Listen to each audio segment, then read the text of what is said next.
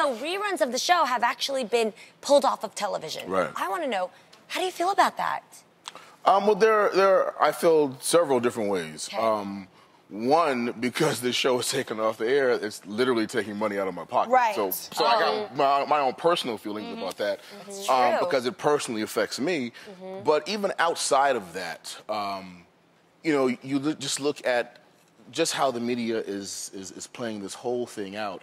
And I can't help but think about Woody Allen, Roman Polanski, Stephen Collins, who it's very clear,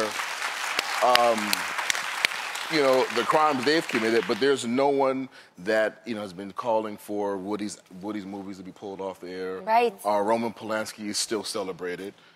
Stephen Collins' show still comes on. So it's just interesting how it's very unbalanced. I mean, they were trying to take Mr. Cosby's star off the Hollywood Walk of Fame. And I am in no position to defend him because I can't. Right. But nor will I throw him under the bus.